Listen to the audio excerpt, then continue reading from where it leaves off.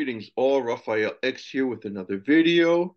Click on the subscribe button, the like button, leave a comment, share this video, and all that good stuff. All right, let's start with a prayer. In nomine Patris et Filii et Spiritus Sancti. Amen. Gloria Patri et Filio et Spiritui Sancto, sic ut erat in principio et nunc et semper et in saecula saeculorum. Amen. Ave Maria, sede sapientiae, ora pro nobis in nomine Patris et Filii et Spiritus Sancti. Amen. All right, always animated by prayer, giving glory to the most blessed Trinity, God, three persons, one nature, three who's, and one what. We're getting into our topic now, which is, I talk a lot about this, both of these issues, because they're definitely hot topics, Satanism and LGBT. And today, we are going to put them together. So basically, there is an intimate relationship between Satanism and LGBTQIA. It's interesting. They actually thought about, they said it was a rumor, but there were pretty substantial rumors talking about putting an S on LGBT, S standing for Satan. And obviously, the Satanic Temple would love that. So, first of all, the Satanic Temple differentiates itself from the Church of Satan. And this is interesting. They make this distinction. Let me share my screen real quick with you here. And this is a pretty long and in-depth article or explanation on the Satanic Temple's website. So they claim to be basically more open, more tolerant, you could say, less rigid, and less we can say believing in an actual Satan, even though they say the Church of Satan doesn't believe in actual Satan. But I mean, it's obvious, the founder LaVey of the Church of Satan out in California there, he definitely, I mean, he dressed as a devil, he did liturgical rites. He was very serious Satanist. I believe he wrote the Satanic Bible. So this is a very in-depth differentiation, and they show how essentially they are more important, right? More actual, we can say, more in with it than the Church of Satan. These are the symbols here, but both of these obviously are evil. All right.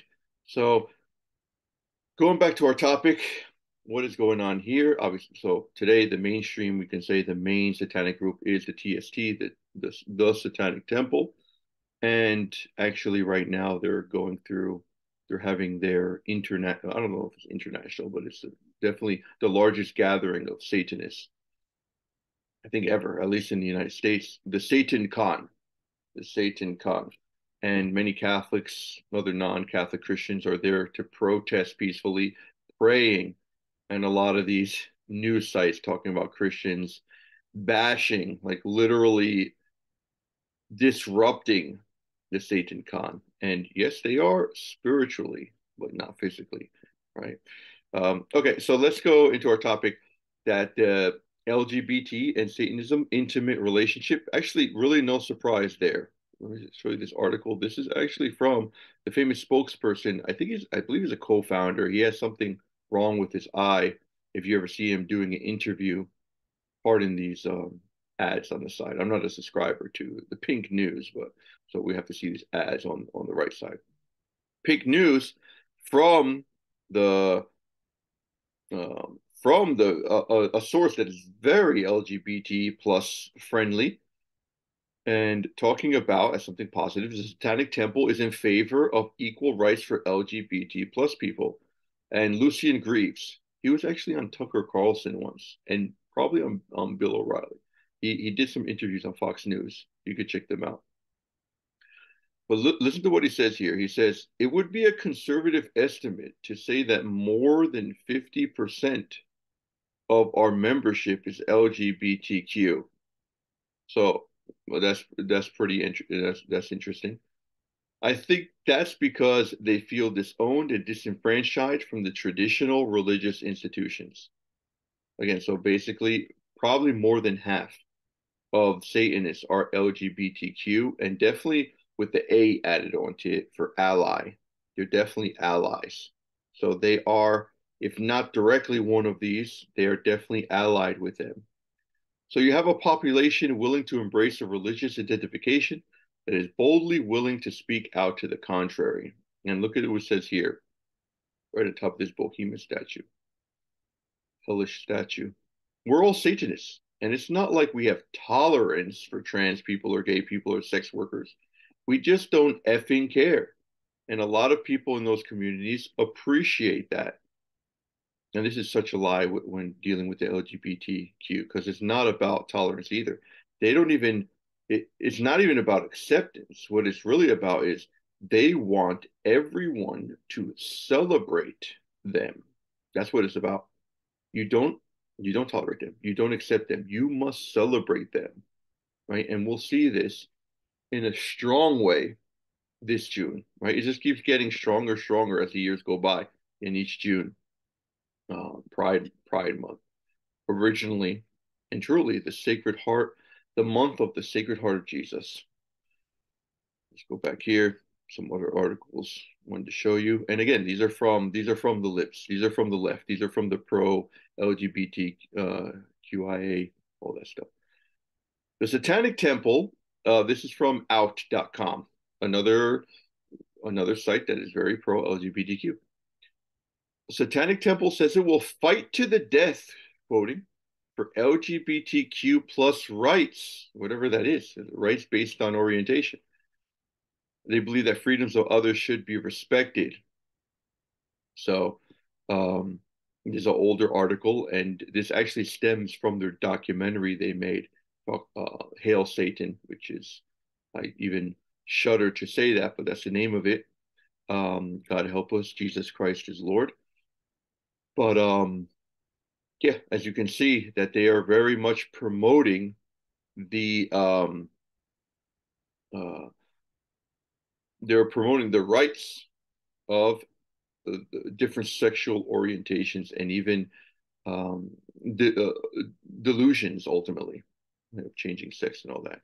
According to Greaves, again, the temple is also involved in pride parades around the country and vows to protect and fight for the gay community and their rights. This is what essentially they're about. This is the ultimate rebellion. The co-founders also say that he regularly receives death threats from white and Christian supremacy groups like the KKK. One problem is that a lot of the threats come through Facebook, and Facebook has their own policies on regulating death threats. They have never found death threats. They have never found a death threat made against a satanic temple to be outside their terms of service. Okay. Um, but what I want to say here is that really the ultimate rebellion against God, and maybe the last rebellion against God, is a rebellion against nature, is a rebellion against the most obvious and fundamental realities. I mean, we know even the bones of people are able to be, we're able to determine in their bones their sex. So sex is something that God gives us, and according to that, He has called us to a specific mission. So the LGBTQ plus and all that, especially the T. The LGB is essentially different from the T because the LGB, even bisexual affirms if you're gay, you know, LG, the G, the gay, and lesbian too, you believe in two sexes. But the trans, even though there's this distinction talked about between gender and sex, it makes no sense. It really doesn't. The um, true transgenderism denies sex rooted in biology. That's just the way it is.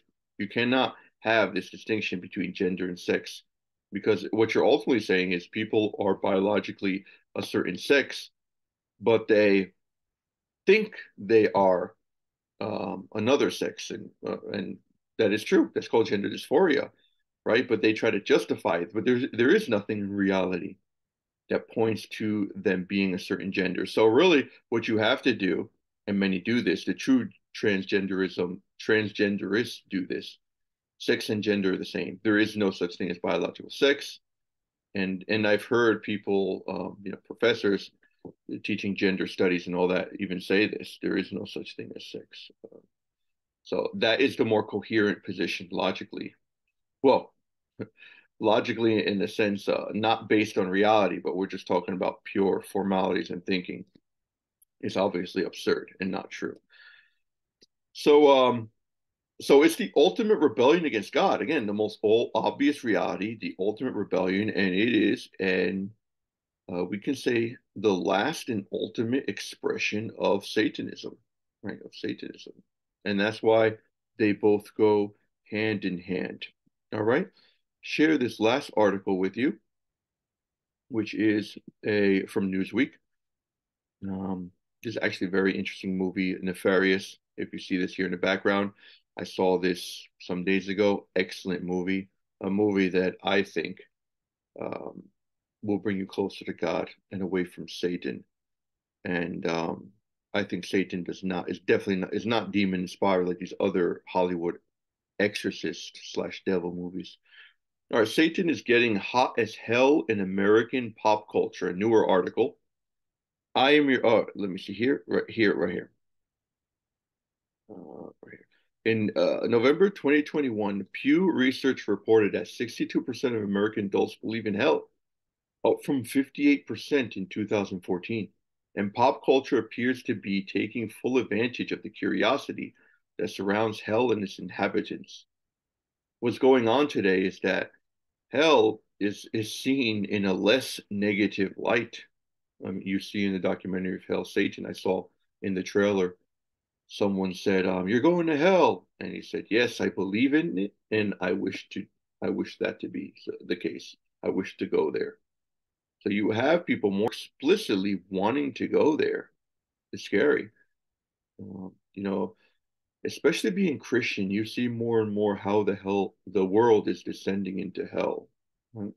As Christ called the world, he called the devil the prince of this world. So the world has to, it's inevitable, descend into hell, right? Descend or become, rather, become more and more hellish, I should say. The devil is front and center in movies, TV shows, podcasts, and even children's books. There are Satan after school clubs, while the proliferating Satanist groups have their own political divisions. I'll tell you one thing, and this is based on many, what many sound priests have said, many of them being exorcists.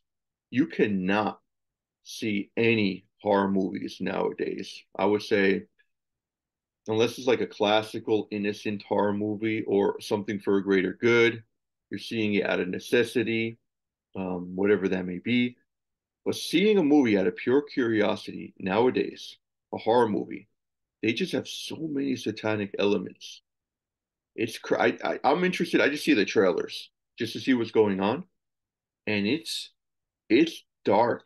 It's dark to the point where you just see the just explicit satanic symbols, rituals even.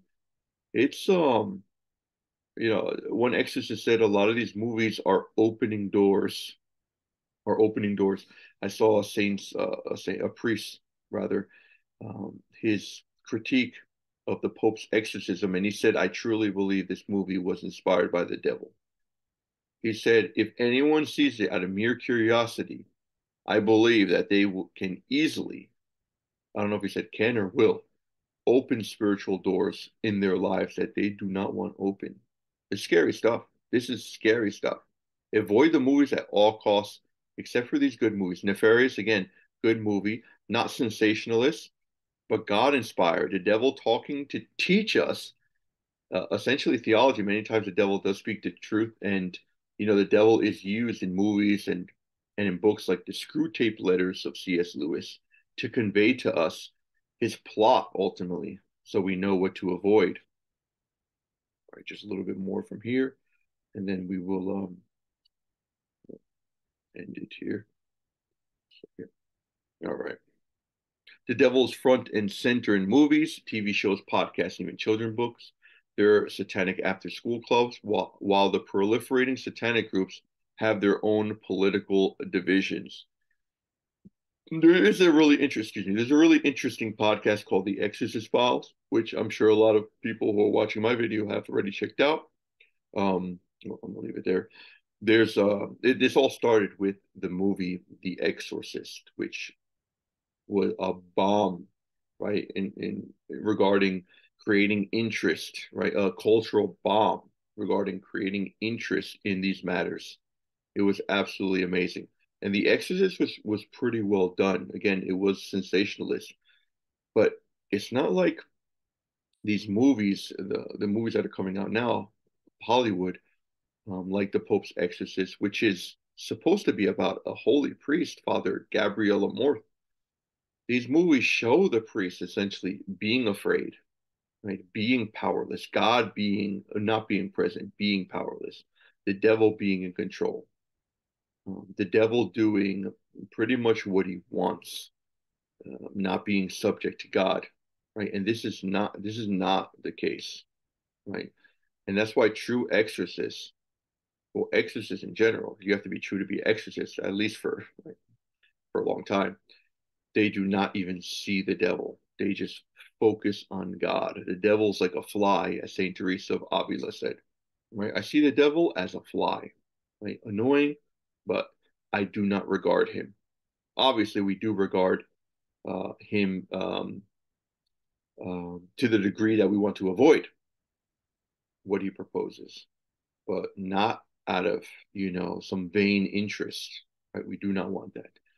All right. Well, with this video, I leave it at that. God bless you all. Take care until next time. Take care. God bless. Bye now.